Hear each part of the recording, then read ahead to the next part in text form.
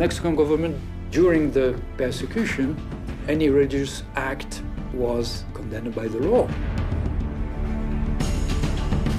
If they didn't fight in that time, we wouldn't have the churches open. We forget what our grandparents did for our faith. They were risking everything just to go to Mass. They were risking their lives.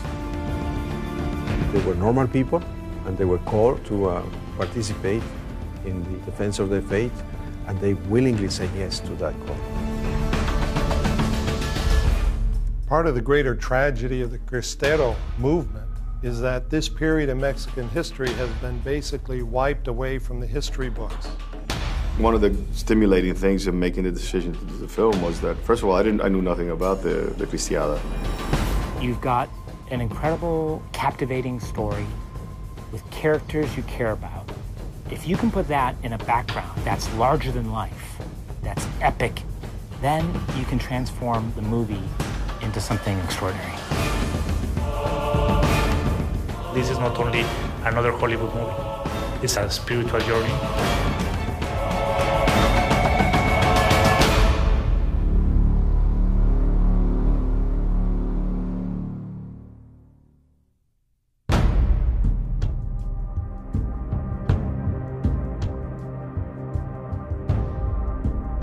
Mexico in 1926 is reeling from more than a decade of war and violence.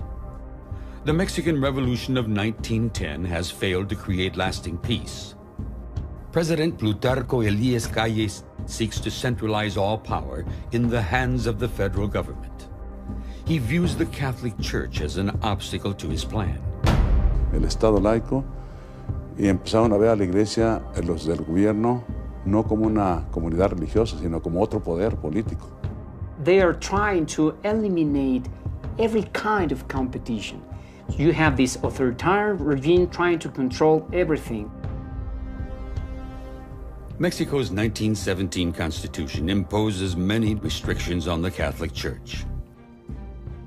However, these controversial articles are not enforced until President Calles comes to power.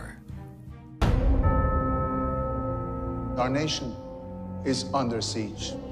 A plot to poison the minds and hearts of our people. This threat will not be tolerated. Y lo primero que hizo es hacer una ley que se llama Ley Calles para poner en acto la Constitución de 1917. Y fue cuando, entonces sí, el enfrentamiento fue terrible. Overnight, public worship is forbidden.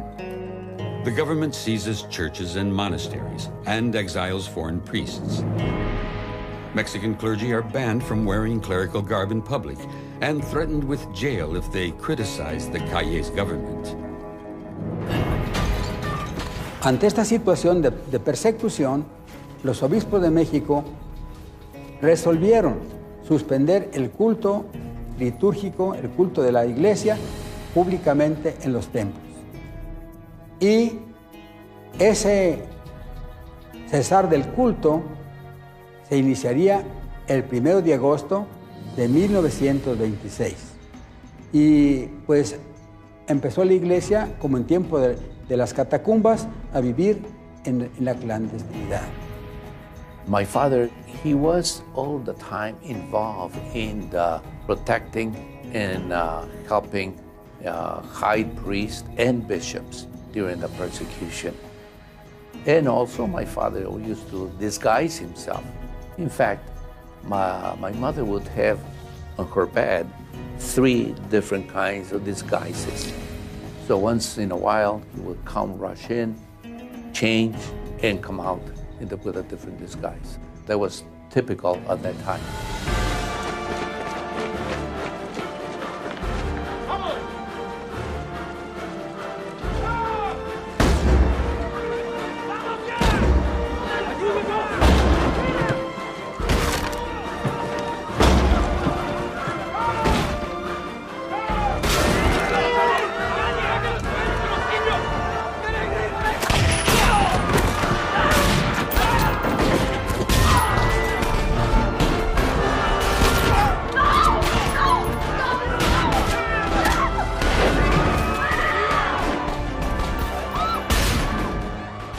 the Mexican government was violently anti-clerical.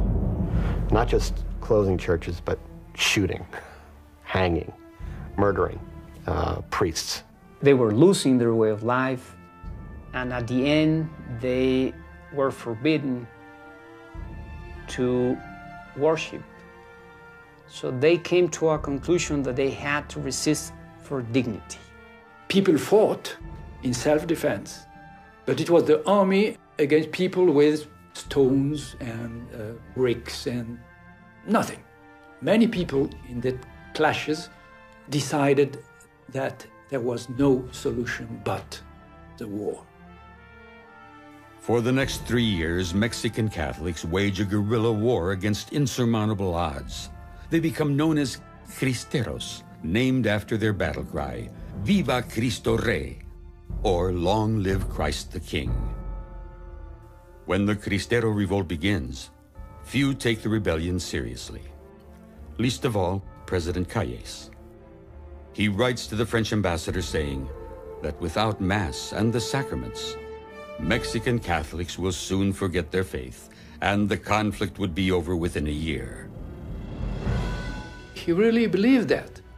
No more Catholic Church, no more fanaticism of the masses, of the Indian masses. And with his hostility, he couldn't understand the strong religious feeling of the Mexican people. El ser católico, el ser guadalupano, incluso ellos en los momentos de martirio lo expresaban con este grito que venía del alma, que venía del corazón, que venía de su sangre y de lo más íntimo, de lo más grande y profundo que ellos tenían, y la razón de vivir. Viva Cristo Rey, viva la Virgen de Guadalupe. Calles quería que nomás fuera puro gobierno. Querían acabar con la religión católica. Y nosotros era lo que peleábamos, la religión católica. Era lo que peleábamos. Cuando agarraba uno el gobierno, ¿y ustedes por qué pelean? Por Cristo Rey. Viva Cristo Rey, Santa María de Guadalupe, era lo que les decíamos. But their heroic struggle for freedom becomes long forgotten under government repression and fear. That is, until the creators of For Greater Glory decided to bring their story to the big screen.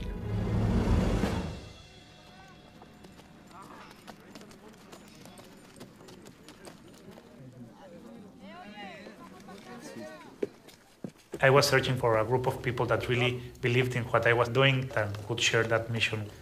This is not only another Hollywood movie, it's a movie of standing up for what you believe. It's a movie of that you have to have a spiritual journey. When I was exploring Mexico with Pablo, I'd go out into the countryside and there'd be a little shrine for the priest that had stood up for his flock and had been killed for it. And it was really moving to see how important it was throughout the country and how lost it had been.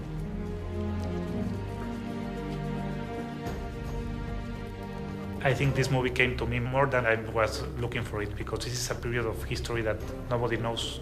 So we got a good scriptwriter from Hollywood to do a little bit of research on the period. We gave him the scripts, and then he started getting fascinated about this. Michael Love, the writer, did an incredible job weaving all this together in something that was very, very interesting and compelling. And what caught me were the lead characters, and that they were these heroic, inspirational people who cared about their homes, their communities, their faith, and they were willing to do what they had to preserve that.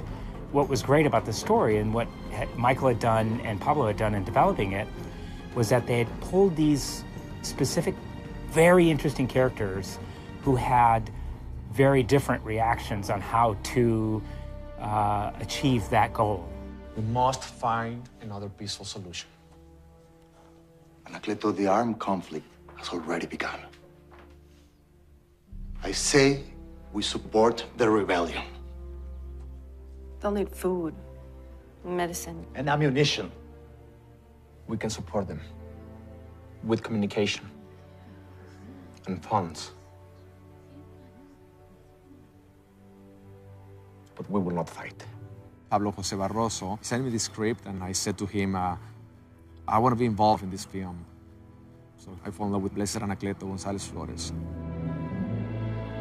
They call him the Gandhi of Mexico, peacemaker, a lawyer, a wonderful man, smart lay Catholic. He was not afraid to die for his faith. The script attracted the attention of some of Hollywood's biggest names. My first intention was to try to get A-grade movie, not only an A-grade cast list, to go around the world and to give the message. It was a very easy decision to make. I knew it would attract good actors. Essentially, for me, it's a story about absolute freedom and what are people prepared to do to protect those rights. In this case, the cause is their right to have religious freedom. And of course, the character of Gorostieta was such a dynamic character, and so it was such an honor to get a chance to play him.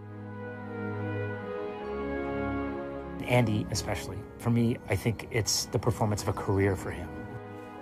Andy knew that this was a journey of faith for Gorostieta. He couldn't find it. It was buried deep inside. And his reason for entering into the conflict and helping was to preserve the right for freedom.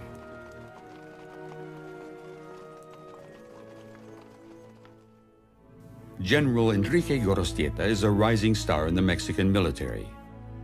But when the Federal Army disbands after the revolution, he is a general without an army.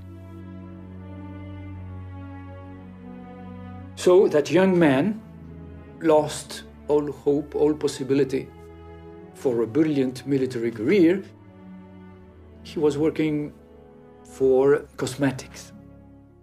And I found a letter of him who said, a general of the Mexican army, making perfumes for the lady. What a shame, what a shame. Leaders of the National League for the Defense of Religious Freedom asked General Gorostieta to transform the disorganized Cristero fighters into a modern army.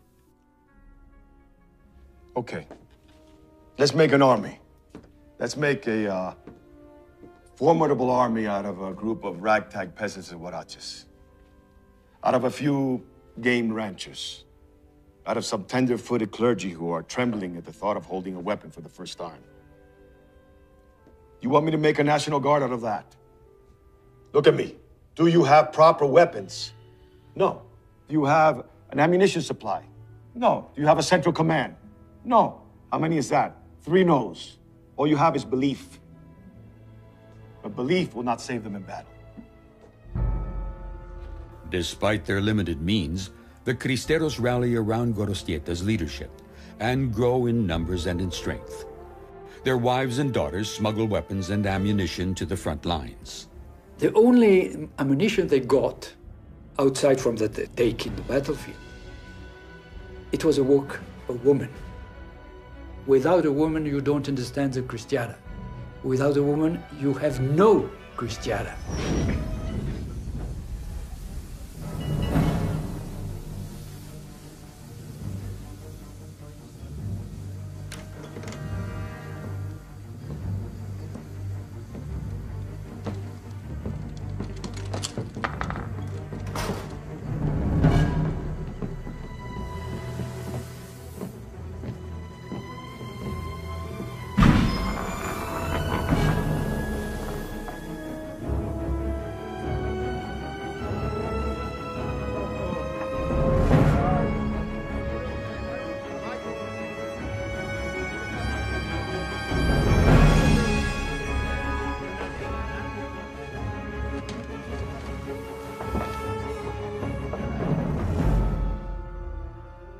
The Cristeros' newfound success sends ripples of shock through the Federal Army.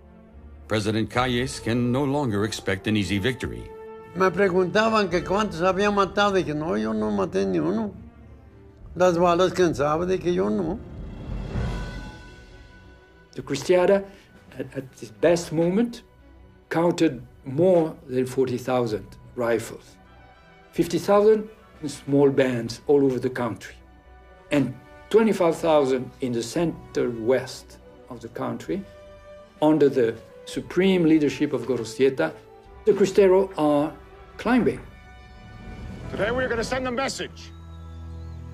We are going to send a message to Caius and to the rest of the world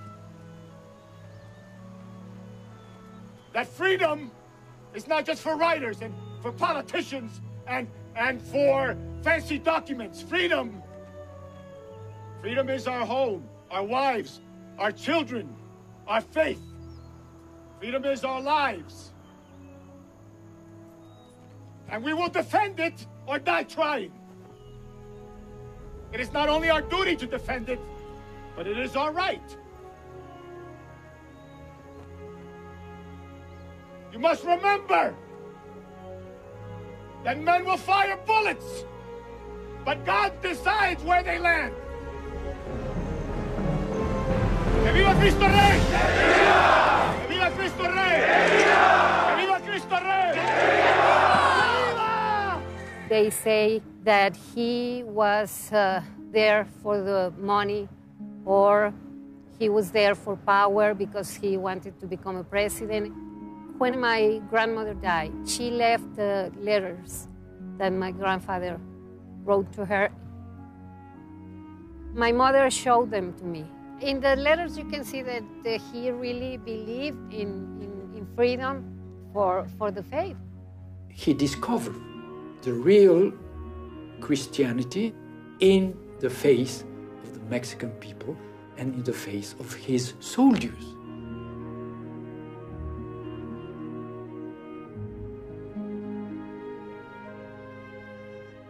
He might not be a religious person, but he believes in the right to be religious, you know, and the concept of absolute freedom.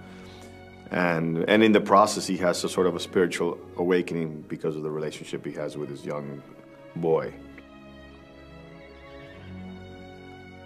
There were two key roles we had to fill: Gorostieta and Jose. For Jose, we were getting a little worried because all the cast deals were coming together. We were getting closer and closer to our start date. We're on an incredible deadline. I have to make this decision very soon. We did 3 scenes. I had them memorized. We taped them. We watched them. It was Mauricio Curry. And we're like, he's perfect. I think for me, it was really important not only to have, you know, a real child, a real person about that same age that still had that incredible youthful exuberance and spirit. The character Jose is based on the real-life story of Blessed Jose Sanchez del Rio, a 14-year-old Mexican martyr whose courage and faith inspire his fellow Cristeros. His generosity is just overwhelming because you see a young kid saying that Viva Cristo Rey, understanding how important it was for him to have faith. And he was able to transform that into the action of joining the Cristero army, and then to the point of giving his life for the value of his conviction and his belief in God.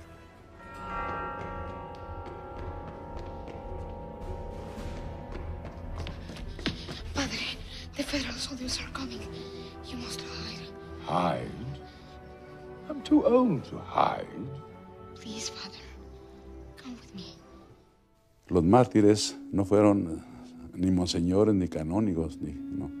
Fueron sacerdotes que estaban en el campo, rurales, ¿verdad? Porque cuando apareció la revuelta cristera contra el gobierno, y muchos sacerdotes decidieron quedarse con su gente, a atenderlos espiritualmente. Y esos son los mártires, los buenos pastores que no abandonaron su rebaño.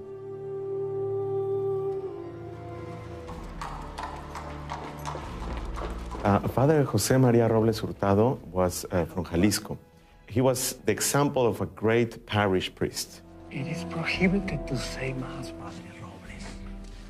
He was preparing for Mass when the government actually arrested him. He knew that he was going to die. He forgave his executors, and then they hang him. I forgive you, my son.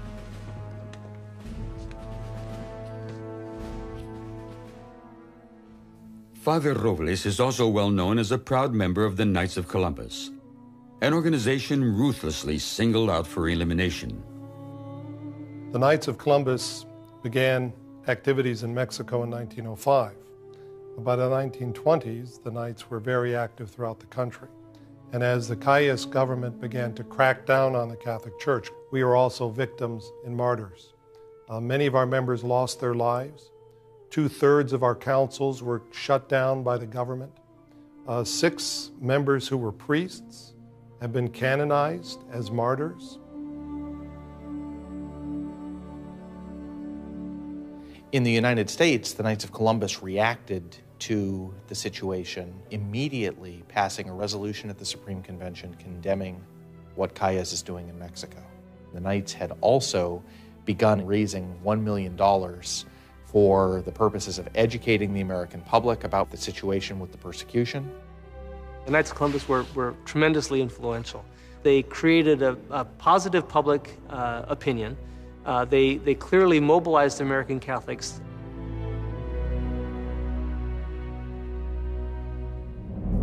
But the Knights' efforts also raised the specter of anti-Catholicism in the United States. Supporters of President Calles include the powerful KKK. This caused a lot of criticism of the Knights. This is the 1920s. The 1920s is when the Ku Klux Klan was at its peak in America.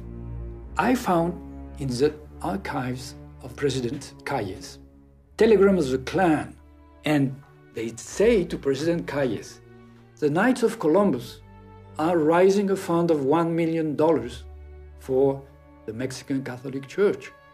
If you need it, we'll raise a fund of $10 million for helping you in your valiant fight. The Knights create a public outcry that reaches all the way to the White House.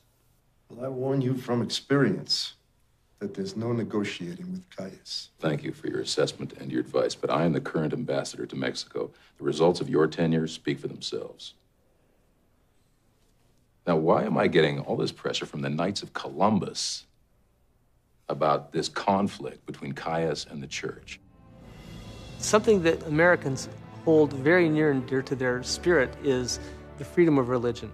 And so the fact that they were speaking to such clearly American values, I think this is what gave them traction in advocating for activism on the part of the United States in terms of religious persecution in Mexico. The Knights of Columbus met with President Coolidge and outlined the problems with what was happening in Mexico and basically asked for U.S. involvement, U.S. pressure on Calles and his regime to back off the persecution of the church.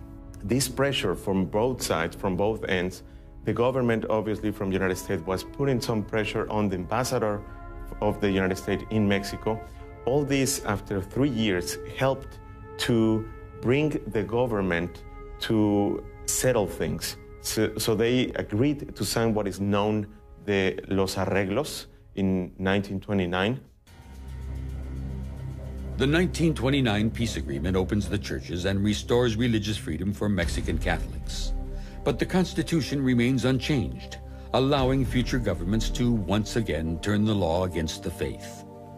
For the Cristeros, the treaty was a death sentence. Fearful of a resurgence, 500 Cristero leaders are rounded up and executed. 5,000 others are purged in what becomes the Cristeros' final sacrifice for religious freedom. History has approached the Cristero revolt with silence. Nobody was allowed to talk about that. It's a painful time. Yo pienso que es una cuestión vital para el pueblo de México saber su verdadera historia. Son héroes, no hay que desconocerlos que son héroes. It's time to set the record straight. This great new movie, For Greater Glory, tells the record in a very historically accurate way. I want people, again, to connect with these individuals and see who they are, real people, flawed like you and me, who, when push came to shove, were put in a position and had to make a choice. And the choice was, do I run and hide? Do I abandon my faith, my beliefs, to save myself or my family? I think the example of the men and women that participated in that movement is a great example for us. It's a great lesson for us to learn of how important religious freedom is in our time. For me, it's more than only something that happened 80 years ago. I think this is something that really is the foundation not only of Mexico, but I think also of the whole continent. I don't know what would have happened if these brave people wouldn't have stood up for their beliefs. ¡Viva